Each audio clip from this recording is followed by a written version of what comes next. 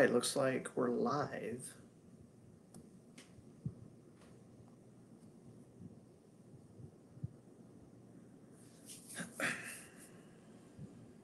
Hello, we're live. I'm going to give it a few minutes here before we get started.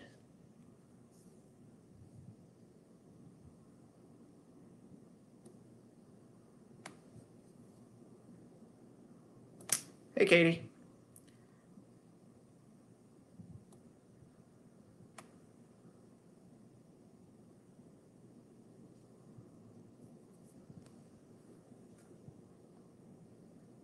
I said 6, so we'll give it a few minutes. Can everybody hear me okay?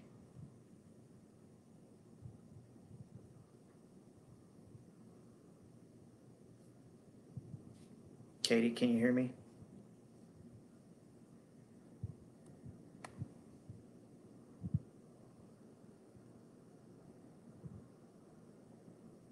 Maybe, maybe not.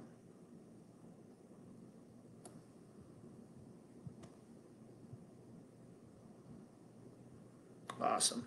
Thank you. All right. So I'll try to keep up with comments. If you have a question, throw it out there. This thing doesn't scroll as the comments come in. I have to scroll down and look at them. I'll try to keep up and remember to keep up. Katie, text me. If people start asking questions and I don't see it, throw me a text. I got my cell phone over here, so I'm on my laptop this time. Help me out with that if you would, please. If you're going to hang out for the whole thing, that would be helpful.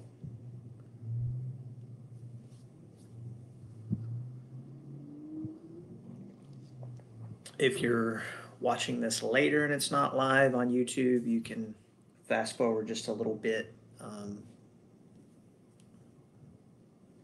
till we go live. I'm going to give it a couple of minutes here, let people jump on before I jump in.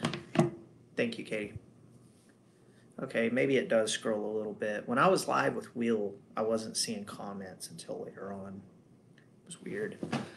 I don't like Facebook's new setup on their stuff, but it is what it is.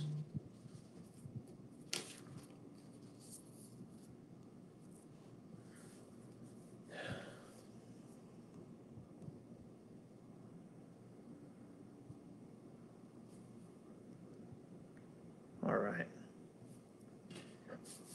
Well, it's 6:01. We will get going.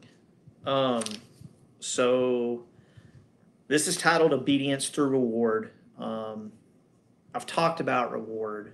I haven't talked in depth on reward and how we use reward in dog training, but everyone, for the most part, should know that you use rewards in dog training, right? Everyone's trained a dog and gave them a treat, right? So we're going to get into that and actually really get into the meat and potatoes of that and the depths of that. So I originally planned on doing a series, a segmented series on my way to work in the mornings because it's a lot of information. And then I'm reviewing my lives in the morning. I've noticed that sometimes they cut out, sometimes they don't. And I apologize for that. So I decided on this, it would be important to have it not cut out on me. So I decided to do it like this. And I said I was going to do one video and that would be it. However, putting together everything, there's just so much that I could cover on this topic that I didn't feel a single video would do it justice. And I didn't feel most people would keep up with a single video because I can literally talk for hours and hours and hours on reward only. I know some people that blows their mind when we're talking dog training and reward. They're like, it's a reward. You give the dog a treat. No big deal, right? You'll see. Bear with me here. We're going to talk about that. So this will be a segment.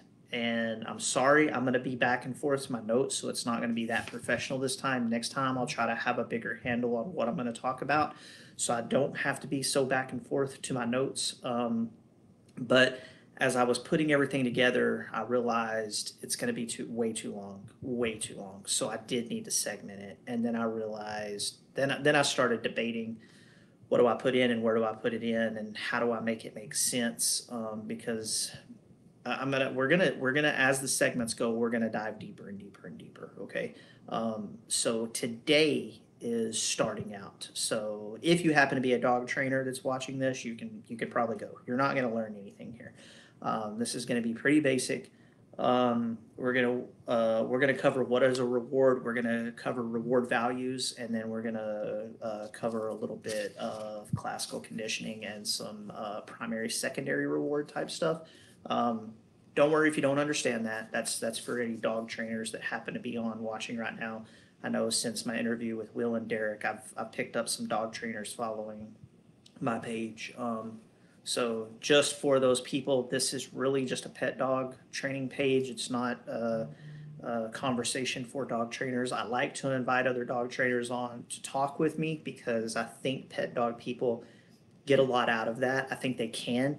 I think they can see what good dog trainers look like and how they talk and how they're moving towards training the dog. Because there's a lot of dog trainers out there and people kind of roll into their facility or contact them and it's like, how do I know they're good? How do I know they're going to do my dog right? So having other dog trainers on and talking to them, I think helps you guys as well. All right. So with no further ado, reward for obedience. What is a reward? Okay. A reward is something you give someone or a dog for doing something good, right? It's a way rewards rewards make behavior happen more. That's their primary function. Okay, if you want a behavior to happen more in someone, in a dog, whatever, you reward them. Period. Like that's it. Rewards create repetition in behavior. Punishment diminishes repetition in behavior if used correctly. Okay. So it's really important to realize no one works for free, not even dogs. Okay. Your dog is never going to love you so much that they're just going to do every bit of behavior for you for free for the rest of their life. And you're going to get to this magical point where your dog's just going to work for you and you don't ever have to reward that dog because it loves you so much. It's never going to happen. So I want that known at the offset here because it's a common misconception in general public that I can just get my dog to behave and I don't have to ever reward my dog. You're going to have to reward your dog. Now, there's ways we can work around that and we can lengthen behavior and the duration of behavior to the reward. And that comes later, but that's got to be trained in, okay? So rewards create behavior and they increase behavior.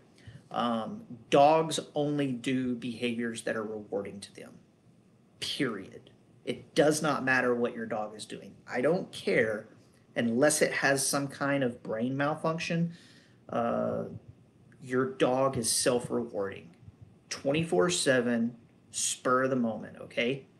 So as human beings, we can say, I'm not going to eat that donut today because by January 2021, I want to be looking good. That's my goal. Dogs can't do that. Dogs can't look to, by next month, I want to be in shape and I want to go nail that obstacle course out there that me and my owner have been training on. It's not going to happen. Whatever food you put in front of them, whatever reward you put in front of them, they're going to take it. Unless that reward is going to make them feel bad, like they've eaten too much, they're too satiated or something.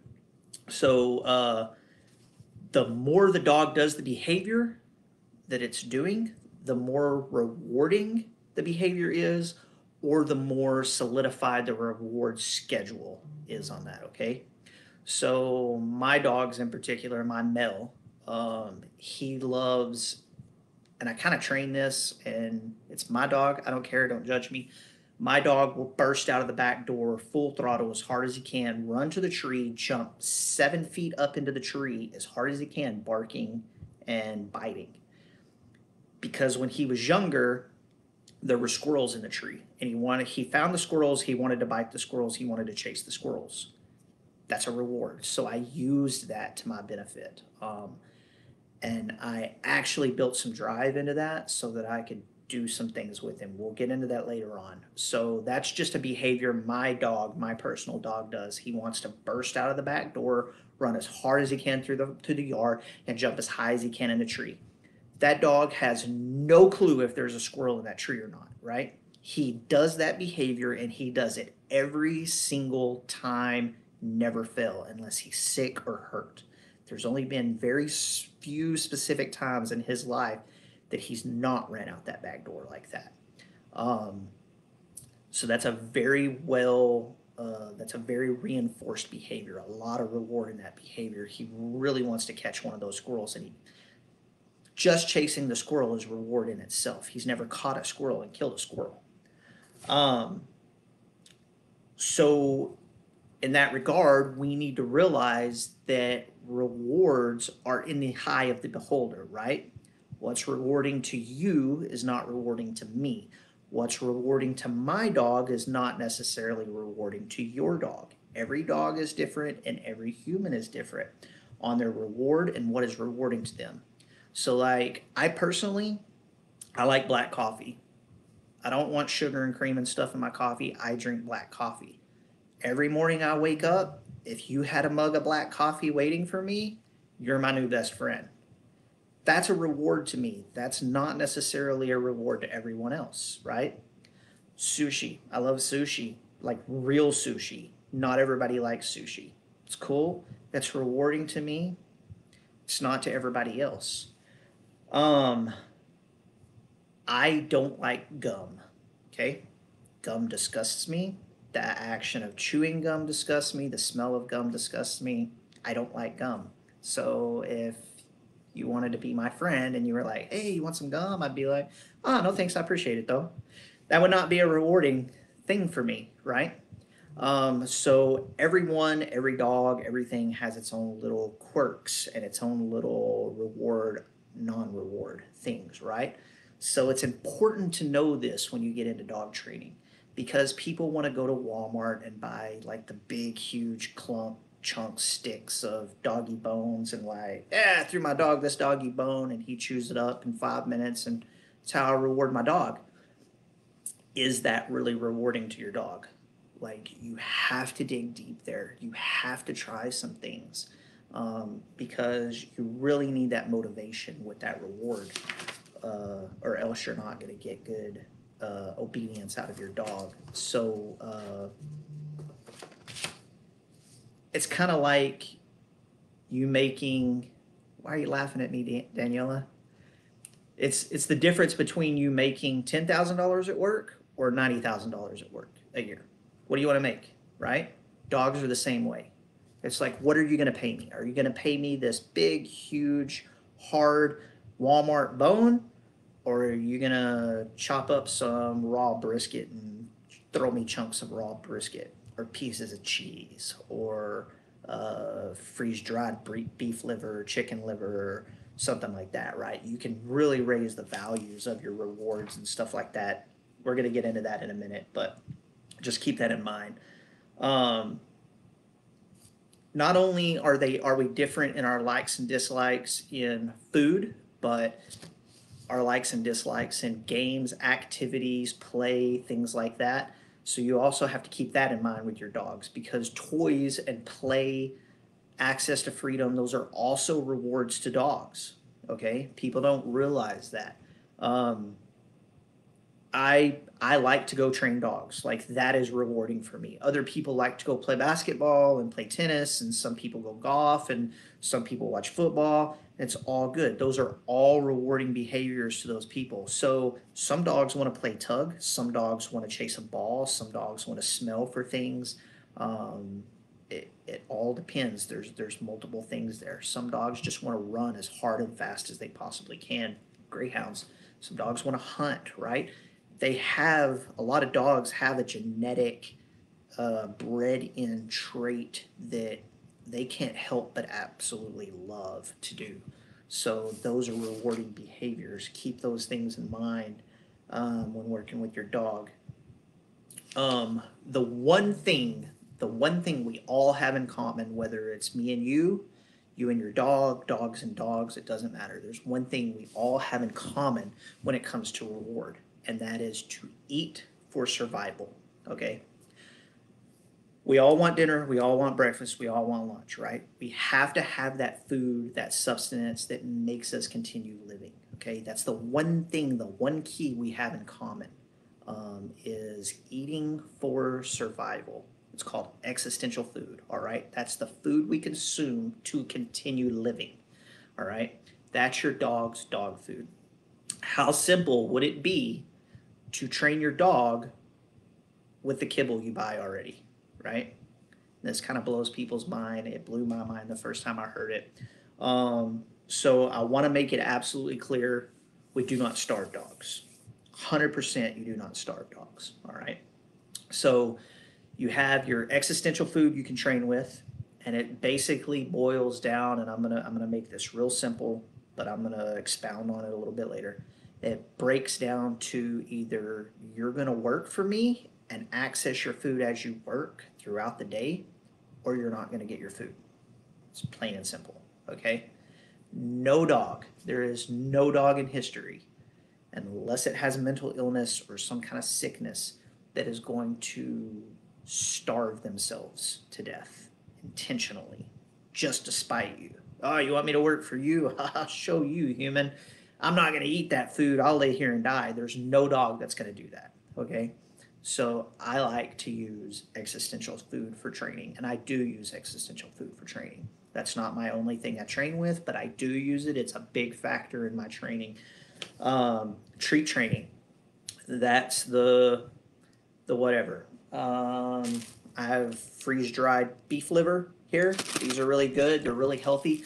I like training with healthy stuff with my dogs. I don't go buy the I don't even know what they are now. I haven't bought that stuff in so long. Anything you get in Tractor Supply, anything you get in Walmart that's a doggy treat type stuff, the pepperonis and they're horrible. Like these are horrible food for your dog. So I don't buy those. I have been known in the past, and I still use it today. If I have really super picky dogs, I will buy an entire brisket, a $30 brisket, and I will cut it up into little bitty small chunks and put them in Ziploc baggies and like this, and then like freeze the baggies, and as I need them for that dog, pull them out for treats, for treat training style stuff. Raw brisket, raw chicken. I love the freeze dried or the dehydrated liver stuff. I don't get carried away with those because those can also be damaging for a dog, but dogs go crazy for them for treat training, stuff like that. The greenies are awful, that kind of thing. I don't buy any of that. I don't use any of that. Toys, play, that's all rewarding behavior. Water, just allowing your dog to access water is a reward, okay? It can be used as a reward. Affection is a reward. Access to freedom or the environment, just they want to be able to access something in the environment, or they just want to be allowed to go run around and play and be a dog, that is a reward, okay? Going to the bathroom. People don't realize that going to the bathroom is a reward to your dog. Like relieving yourself is rewarding, right? You got to go, and you're sitting there holding it. You're like, oh my God, when is this meeting going to end? I got to go to the bathroom. And then you finally go to the bathroom and you're like, thank God, right? Going to the bathroom is rewarding. Keep that in mind. Before we get into reward, before we get into using reward for training, what we need out of our dog, though, is we need ignition, all right? Ignition from a dog is key, absolute fundamental for dog training, all right? If your dog doesn't have ignition, if your dog doesn't want to do the training, if your dog doesn't want to do what's called engage with you, look at you, pay attention to you, be with you, be a part of what's happening, if you can't get your dog to do that, like no training can occur, all right? That's why I love puppies really young, because puppies are like little kids. Little kids always want to be with you. They always want to be doing what you're doing, right? Puppies are the same way. They want to be there. They want to be involved. They want to be a part of it. Come on, let's do it. This is great, right? As dogs get older, they find their very own rewarding behaviors. They continue to do those rewarding behaviors. And they have learned usually that you're not very rewarding. They just go do their own things. So why do I want to pay attention to you? I never get anything from you. And I know you think, well, I love on my dog and I give my dog this big food dog bowl of dog food every day. And I give my dog all this toys and they're scattered all over. My dogs love me because I do everything for my dogs. But that's not the case, okay? If you're doing all of those things, your dog doesn't give a crap about you. I'm sorry to say, but your dog and your dog's mind, in your dog's mind, you don't matter. Those things are just there, all right? They're there and they have access to them. They don't remember that, oh yeah, 3 weeks ago Sally bought me this little toy and I really like it. Man, she's great. It's just like, that's my toy. It's in my environment. It's here and I play with it. I don't care about the human. The human has nothing to do with it. It's all me. All right. And when you have a dog in that mindset, you can't train. So you have to bring a dog out of that mindset. You do that through ignition. All right. Um, so to get ignition out of a dog, you have to have value in rewards. All right. You have to have something the dog wants. You have to make it to where the dog wants to be with you and be a part of you. So how do you get there? So this is like first step in dog training. All right. Um, because each reward has different values to dogs, you should be able to line your rewards up for your dogs and figure out which is more valuable. Okay. Um, so some rewards I use. These are toys. This is the Chuck It ball. This is an awesome, awesome toy. Just be careful with these. These have been known, dogs have been known to go after them so hard that they get lodged in their throat. They make a square one now. They can't do that. If you can find the square one and it has this that clicks into the square, it's pretty cool. But this is fine.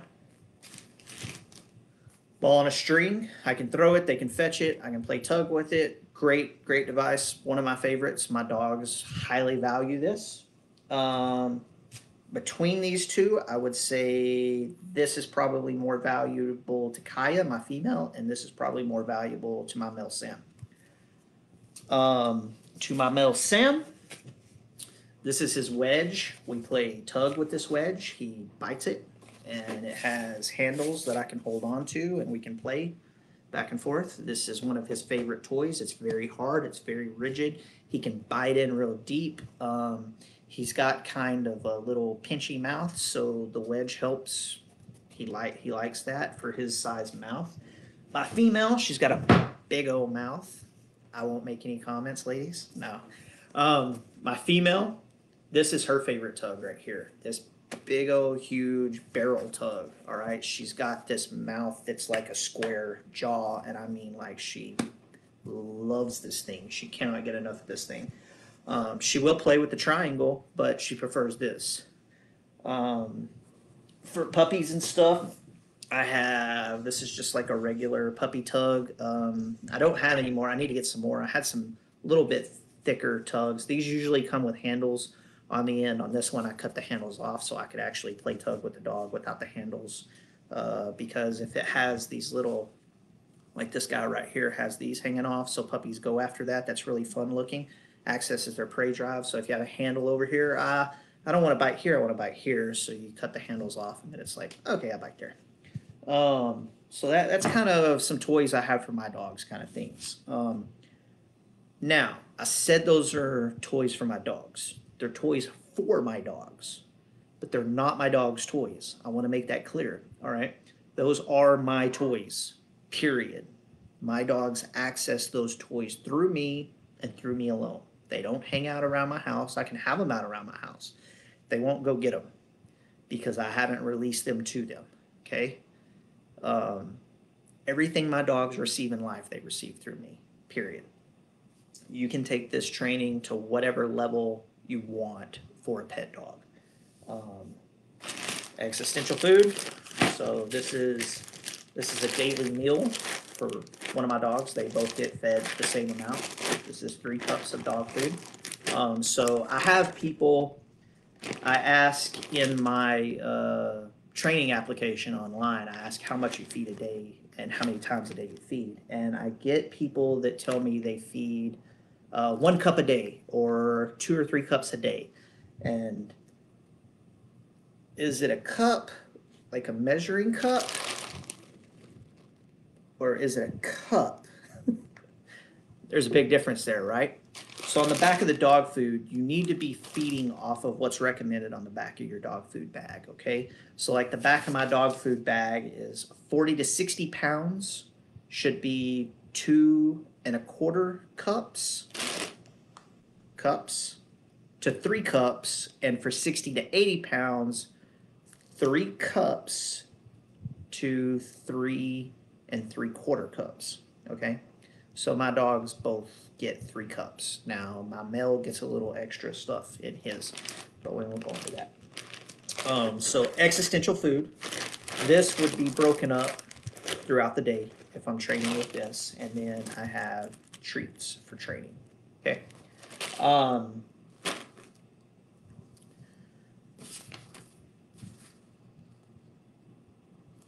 When you're training a dog, you need to know where your dog's at in its behavior for which reward you use, okay?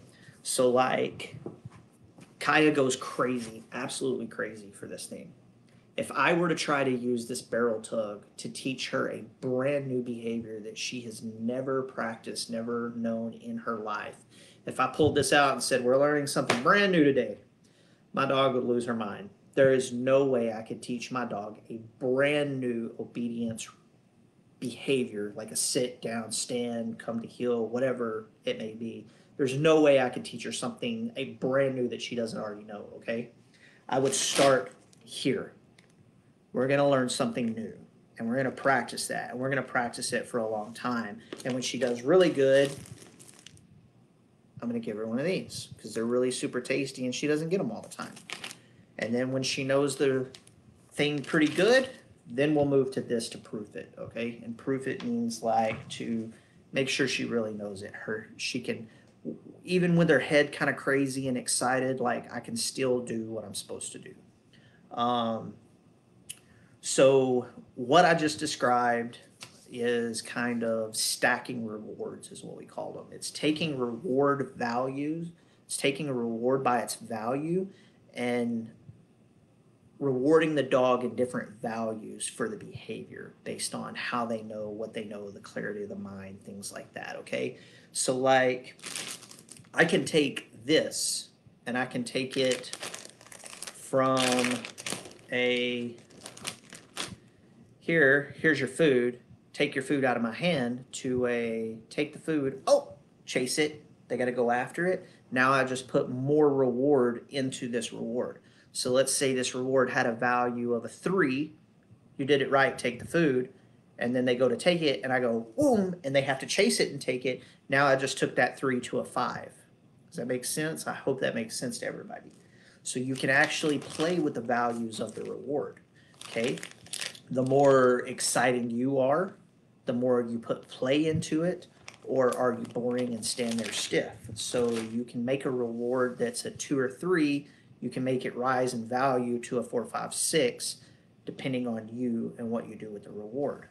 Okay, same with these. These are going to be a 4, 5 on your scale of 1 through 10 versus just your 2, 3 out of the dog food just by simply giving it. So if it's already a 4, 5 and then you put some play in it, now you're raising it to a 6, right?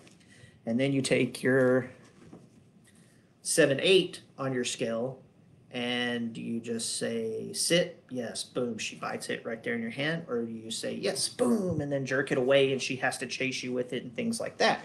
You can raise and play with those values and stuff. That way you can keep your dog in a certain mindset, and then as they're clear and as they're doing their behavior, then you can up that reward value and make the dog feel like, this is great, I really like this. That way you're not the boring teacher. I tell people don't be the boring teacher, right? We all had the teacher in class that sat there and and then we had the teacher that joked with you and laughed with you and cut up in class and told stories about their life and found different ways. You got to be the fun teacher to your dog, okay? You can't just be the boring teacher to your dog. So another way that you can create more value in rewards, and people don't freak out on me, is deprivation. Okay. And when I say that, people automatically go to bad thoughts, bad thoughts, bad thoughts, right? Depriving your dog of something is not a bad thing. Okay.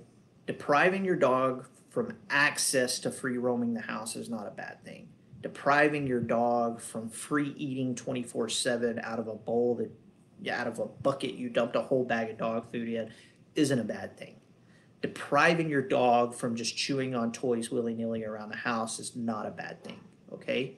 When you take those things away and then you tell you show your dog, like, hey, you can access these things, they're still here, you can come out in the house, but you have to act a certain way.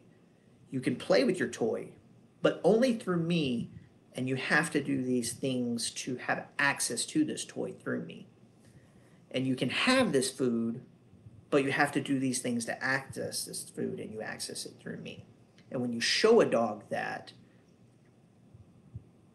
they get more involved with you, and suddenly you become their world. And I hope that makes sense to everybody.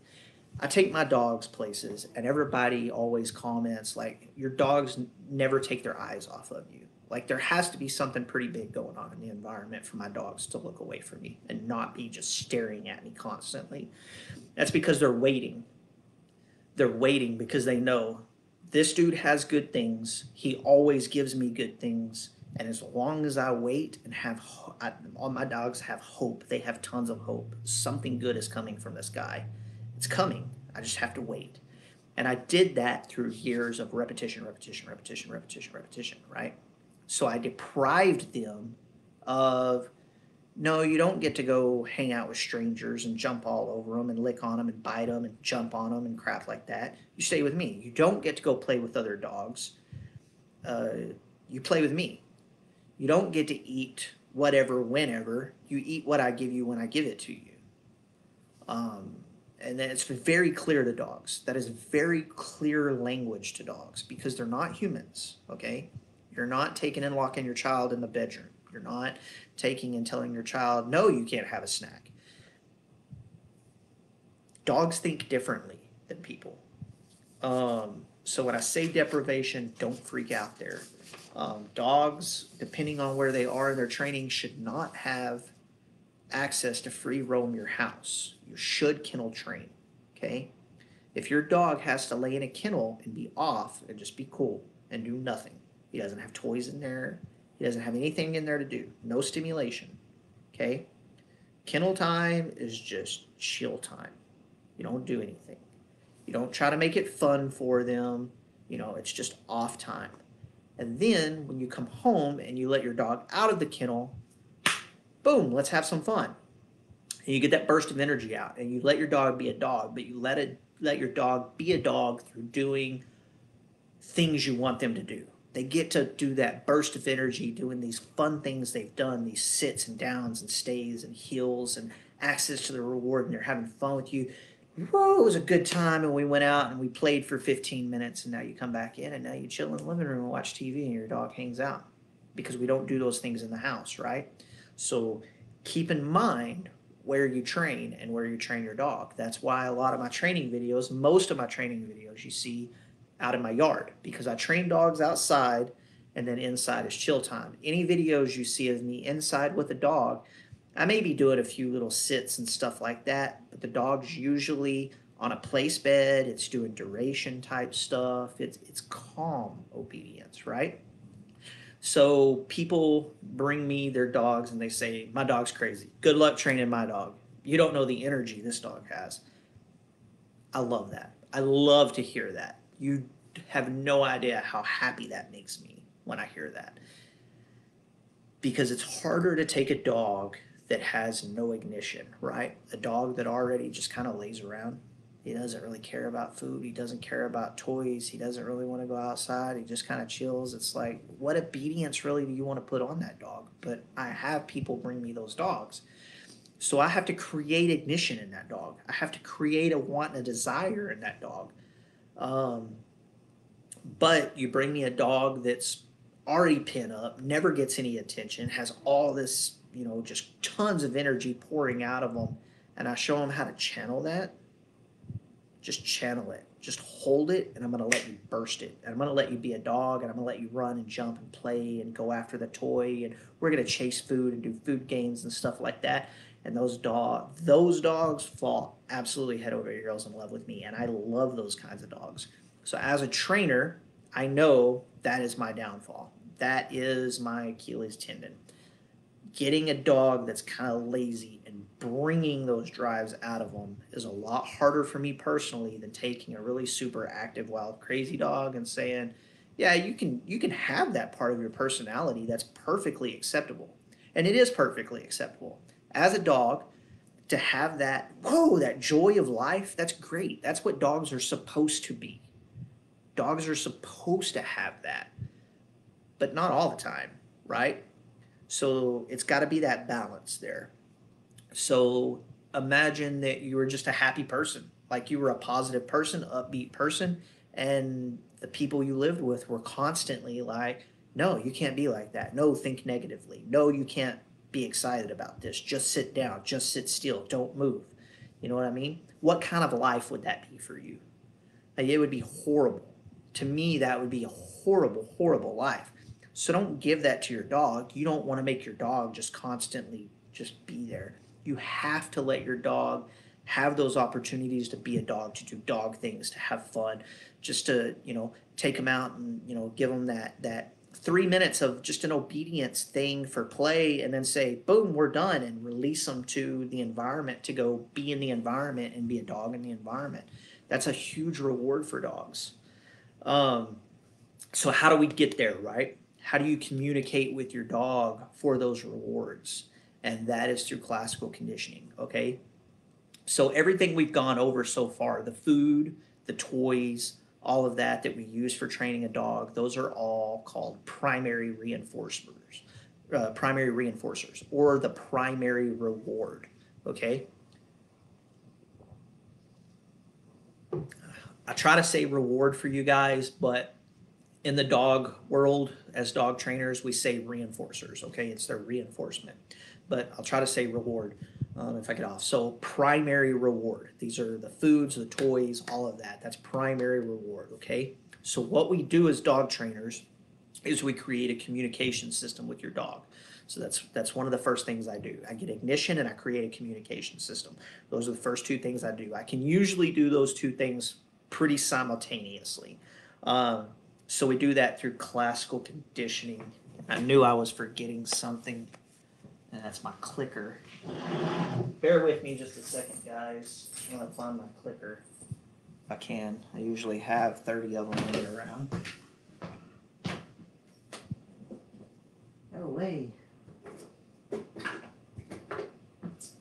I cannot believe I did that. So I don't have a clicker. Man. All right.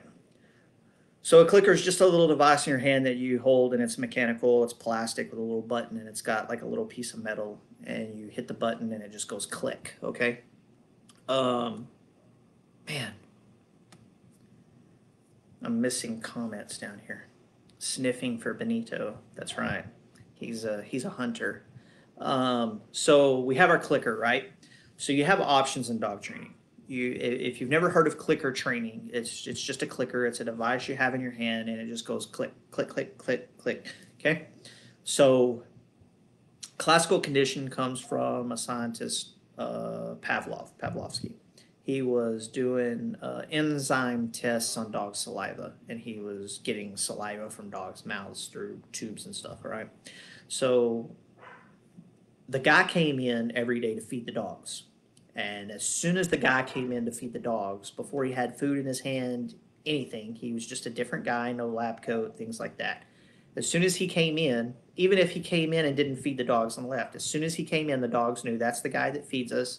They would start salivating because they were expecting the food to come, right? They had hope of the food, so they'd just start salivating.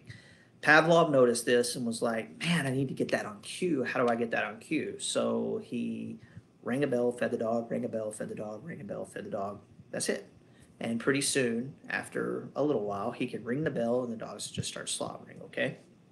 That's classical conditioning in its simplest form. We're going to get deeper into that later too, so bear with me. So the bell, the clicker, or in dog training, we use a verbal, what's known as a verbal mark. So like for my dogs is an okay or a yes or something like that. It's just a word that signals like yes. Yes is a very popular verbal marker, okay? Because you're literally telling your dog yes. You tell your dog to sit, its butt goes on the floor, and you say yes. Like, that is what I wanted, yes. Your dog gets up and it gets a reward from you, okay? It's that simple. But you have to go through a stage of what's called loading the secondary marker, okay? So the secondary marker announces the coming of the secondary reward, not marker, the secondary reward or reinforcer announces the coming of the primary reward, okay? And it's completely conditional on the primary reward. So, well, I'll come back to that. So we're talking about loading the secondary reward, the marker, okay? So to do that, you simply just have your dog in front of you and you click and you give some food. And your dog kind of looks at you, you click and give some food. Your dog, I don't ask for any behavior when I'm loading a marker, okay? All I want is just look at me. Just pay attention to me. Be in the room with me, look at me. And I click and give a reward. Click and give a reward. So that's why we use food a lot. That's one of the other reasons for clarity of mind and for repetition. That's why we use food. That's why food's a big one. Because if I'm playing with my dog for reward in the beginning, like I tell my dog to sit, his butt goes on the floor, and I say yes, or I click the clicker and the dog accesses the tug. Now I have to sit there and play tug with my dog for a second. Then I have to get him to release the tug. Then I have to ask him again. So with food, I can just go, sit, yes, here, sit, yes, here's some food. Sit, yes, here's some food. Click, sit, yes, here's some food. I can do that over and over and over really, really fast. I can hammer out repetition. And repetition is the key to dog training. So the marker creates a communication system with the dog. We go around constantly telling our dogs, no, don't do that. No, don't do that. No, don't do that. You know what I mean? But when's the last time you told your dog yes? When's the last time you told your dog, yes, that is exactly what I want from you. Do that more. That's what dog training is, okay?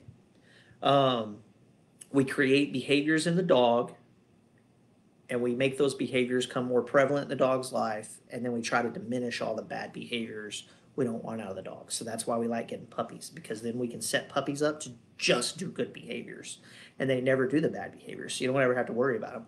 With older dogs, they usually have the bad behaviors. Now we got to take those away as we create new behaviors. So timing, we use classical conditioning. We use markers primarily for timing, okay? Because dogs are millisecond thinkers. They're in the moment, okay? So if you're teaching your dog to sit and you say sit and your dog's butt hits the floor, you want to mark as soon as your dog's butt hits the floor and then give food. So you don't have to, like, as soon as your dog's butt hits the floor, you're shoving food in the dog's mouth, because you want to make a clear picture to the dog. Okay, another trainer, I can't remember who said it, put it this way. It's like taking a picture for the dog, okay? Dogs are all pictures. They think in pictures. So you tell your dog sit, its butt goes on the floor, and you click, click. That's the picture I want. That's what I want to see from you. Here's your reward, right? So you have to, like, timing is key, and with a mark, classically conditioned, with a mark, with a secondary reinforcer, you can mark those behaviors like perfectly and then give your dog a reward afterwards. And the dog still knows, like, I'm receiving this reward because of what I did back there, because the click told me that, or the yes told me that, or the bell told me that. So when you're doing this, when you're loading the mark, and when you're starting out with brand new behaviors, you want super short sessions, okay? You want ignition, you want the dog to be paying attention, you want the dog to be engaged with you, and you also want your sessions to be short. So by short, I'm talking like 2 minutes, 2.5 minutes, but multiple sessions throughout the day. So like if I had a dog come in and they were a 60-pound dog getting 3 cups of food a day, I would take this amount out and put it in a training pouch, okay? Throughout the day, he would get short little 2-minute sessions and eat all of his food as long as he was engaging with me. If the dog come out of the kennel and I was like, are you ready to work, buddy? Like, here it is, we can do this. And the dog's like, nah, I don't care, I don't want any of that. I even click once and the dog's like, no, thank you, I'm not taking your food. That is completely and totally the dog's choice, and it is 100% fine. The dog goes back to the kennel, and he lays there until the next session. And when the next session comes out, it's like, here's your opportunity again. It's your choice. So we're sort of taking the choice away from the dog, but we're also giving the dog the choice, if that makes sense. And the dog starts choosing, like, okay, this is pretty fun. This is an outlet. This is something to do. I'll get on board with this. And then you make it exciting, you make it fun, and the dog really starts loving it. And the dog's loving life, because when you do that for a dog, it takes the dog's crazy, hectic, unsecure life that it's never sure of anything. Like, I don't know, every once in a while I walk in that room and they scream at me and I don't know why, right? Dogs don't know, I don't want you to go in the bathroom. As people, we assume dogs know a lot more than what they actually know, especially starting out with us. So, like, one of the things people do is, I don't know, my dog keeps peeing in my house. I throw it out in the backyard, it sits at the door, and it won't go use the bathroom. Why does it not go use the bathroom? And then I let it in, and it goes over and pees. Well, what makes you think your dog knows that you're letting it outside to go to the bathroom? Like, really, think about that. When did the dog learn that you letting it out of the house means go to the bathroom? So I teach go to the bathroom by taking my dog out on a leash, taking it to the spot in the yard I want it to go in the bathroom, and I walk it around in a circle and I wait. And I know my dog probably needs to go to the bathroom because I've waited until it's probably about time it needs to go to the bathroom. And then as soon as my dog goes to the bathroom, I go, good, hurry up. Good job, buddy. Good, hurry up. And I make a big deal out of it. And they get done and they get petted. And good, hurry up. And here's some treats and some rewards. And then we walk around the yard for a minute. And then we go back inside. And then we go out and do it again and again and again and again and again. And now I'm to the point with my dogs where I can be on a trip out of town and stop at a roadside, at a gas station, in a strip of grass this big, this wide, and I'm in a hurry. I just need to get gas and go. And I can get my dog out and say, go, hurry up. And my dog goes, okay. And it goes. And we get back in the car and we drive away. And there's no extra sniffing around. What's that over there? Ooh, how about that over there? My dogs don't do that. They get out, go hurry up, they go hurry up. Go potty, they go potty. It's whatever you want to call it, right? So you have to train that. And then keep them kenneled. Dogs don't like being in their own feces. Dogs are clean animals. They don't like laying in their own feces and stuff. So if you have them kenneled and then you take them out to use the bathroom and bring them back in, they know, like, I have hope they're going to take me out to use the bathroom. So that pretty much wraps up today. That's about as far as I'm going to go. I will say this, keep it fun and keep it short, okay? Loading your mark should take a day or two, no more than 2 days. If you've gone 2 days and your dog doesn't know what the mark is, you're doing it wrong. It's really simple. People get it wrong. That's why people bring me their dogs to train for them. Because I can tell you, it's simple. You get your dog in front of you, and you go, click here. Click, here's some food. Click, here's some food. And you do that for a minute, and then you go put them up in a kennel. And then you get them back out, And then you say you're ready to work, and then you click and give some food, and you click, or you say yes and you give some food, and you say yes and you give some food. But people don't get this.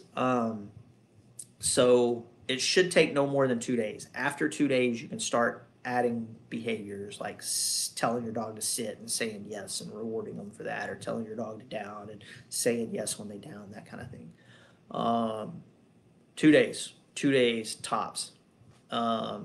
If you're doing 2 to 3 minute sessions multiple times a day, 2 days, you should be good to go. At the end of 2 days, you should be good to go with that dog, unless something's really, really weird or really, really off. Keep your sessions short, keep them fun. If the dog's getting bored, think of it like you're going out with your friend, your buddy, right? Or you meet somebody. You meet somebody for the first time and they're like, hey, let's go hang out. And you're like, all right, cool. Seems like a cool dude. I'll go hang out with him. You go hang out and they're like, hey, can you help me rearrange this living room while you're here? And we move furniture all day. And I'm like, all right, man. Well, thanks for coming by. See you later.